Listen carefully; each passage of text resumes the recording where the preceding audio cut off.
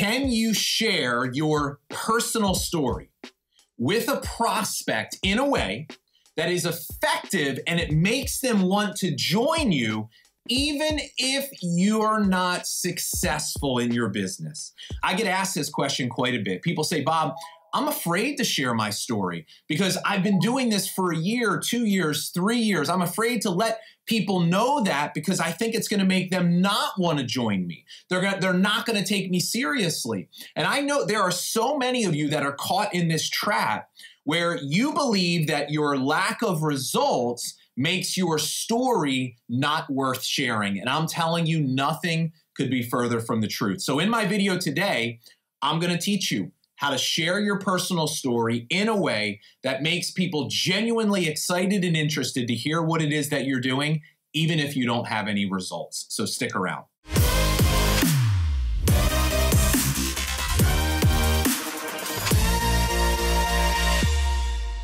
Hey, Bob Heilig here, your virtual upline. Welcome to my channel. Let's talk about this idea of your personal story. So here's the interesting thing about your story. Your story is actually not even about you. It sounds kind of funny to say, right? That your personal story is not about you. Well, it's actually not. See, here's what your personal story really is.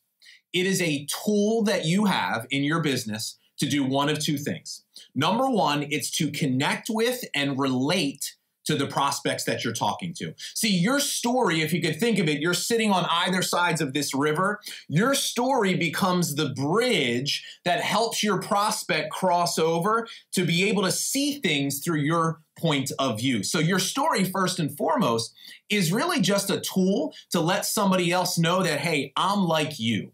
So that if you're dealing with somebody that you don't know very well, a cold market prospect, it helps them start to see themselves in you. And that helps them begin to trust you, which will give you a better chance of actually getting, them to join you. The second thing your story does is this. It creates curiosity for what it is you're about to share with them. See, if you can effectively learn to share your story in a way that builds trust, that helps you relate to someone and creates curiosity where they're like, wow, I'm genuinely intrigued to hear what it is you're doing, your story literally can become the most important tool that you have in your business. But here's the problem is most of us get so hung up on our results. We think that our success or our lack of success is the number one thing that's going to determine if somebody says yes or no. And there are many of you out there that your confidence in your belief is killed when it comes to recruiting because of this. Look, I bet a lot of you out there, you do a pretty good job getting customers. And here's the reason why. Because when you're sharing your product with somebody, your belief is founded in the products. Like, the products are great. So when you're talking to people, that comes across, and that's why they buy from you. But when it comes to your business and it comes to recruiting and sponsoring, what are you really offering? You're offering yourself. And let's be honest here, you don't really believe in yourself because you keep looking to your past and you keep looking to your current lack of results. I've not been able to build a team. I've recruited people and they failed. You've attached yourself to their failures and your confidence in yourself is completely destroyed. And that comes across. This is the reason why people are not joining you. So what we have to learn is we have to learn how to start to build our confidence and belief in ourselves, because that's what people really are attracted to. And part of that is learning how to share your story in a way where you learn that your results actually don't matter. See, we've already talked about your story does one of two things. The first thing is it helps you relate to people. So how can we relate to people in our story? Well, in our business, we teach this thing called Love, Serve, Grow. And one of the biggest shifts that we help people make is letting go of the mindset of a salesperson that so many people in this profession have and adopting what we call the mindset of a paid problem solver. See, when you let go of the sales mindset that's keeping so many of you stuck and you adopt a service mindset, here's where everything begins to change for you. The primary goal of you having a conversation with somebody is not getting them to sign up with you. It's genuinely becoming interest and finding out if they have a problem that your product and or business can help them solve. That's what we mean by a paid problem solver. So when we talk about sharing our story to relate to someone else, here's what we do.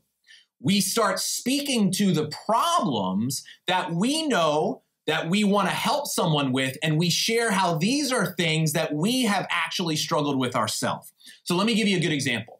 So I have a background in medical sales. When I first joined network marketing, the thing that attracted me to the profession was that even though I earned a nice income, I didn't have much time freedom, and I was working in a profession that wasn't giving me a lot of security because there were a lot of changes and my coworkers were getting laid off, and the company that I worked for, every year they were changing our compensation plan, and I had to work harder and harder just to make the same amount of money.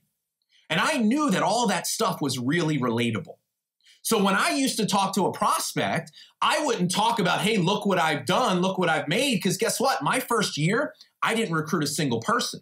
I thought my lack of results would make my story ineffective until I understood this idea of connecting people around shared problems. See, that's $1 million secret.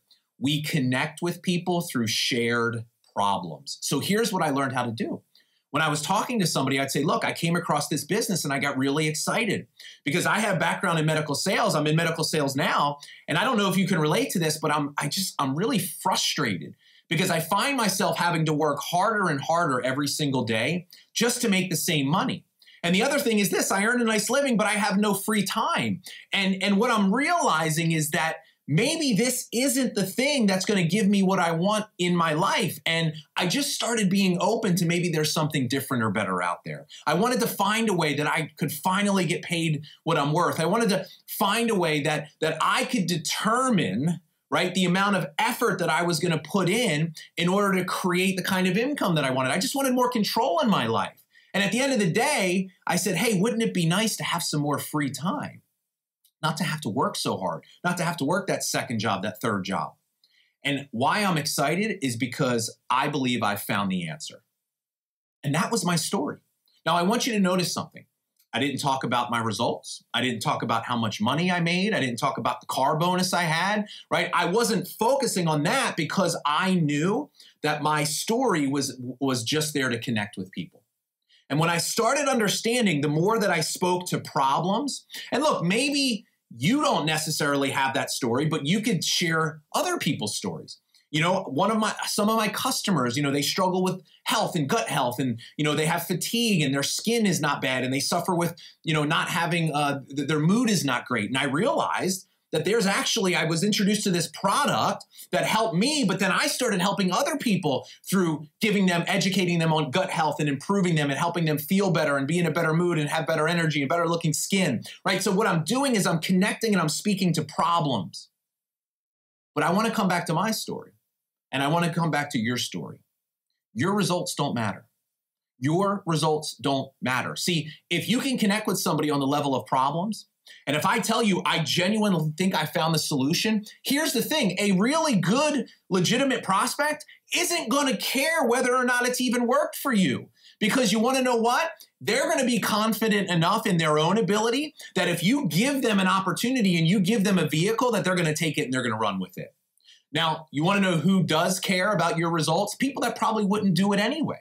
And they're just going to use that as an excuse. But I'm telling you this, a big reason why people keep asking, well, how are you doing with this thing? How much money are you making? Because you're trying to sell them. You're trying to talk about the features and the benefits, and it's so great, and it's got this and that. When you start speaking to problems and you understand that your story really has value regardless, because you want to know what? You might not have the big results yet, but you want to know what you have that most people don't? You've got a vehicle that can get you there.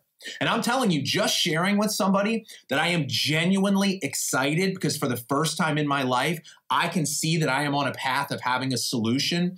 I can see that I finally am going to be able to get rid of these problems. That is so powerful because most people out there are living lives of quiet desperation because they've got these problems. They've got these worries that are keeping them up at night, but they don't have a possible solution.